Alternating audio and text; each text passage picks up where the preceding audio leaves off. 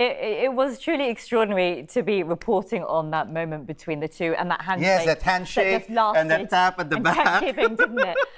But, you know, remarkable scenes we saw there, the symbolism, of course, and now we pour over the details about whether or not there was substance behind that declaration that the two men signed as well. Just like what our guest said, there isn't much substance, and it was a victory for Kim Jong-un. But of course, that is just one side of the issue. But if you listen to Donald Trump's administration, they said it was truly a victory for Trump and for the world. Yeah, I think the issue about whether or not this will secure any kind of peace in the Korean Peninsula remains to be seen, but time will tell. Of course, the conversation continues for some time.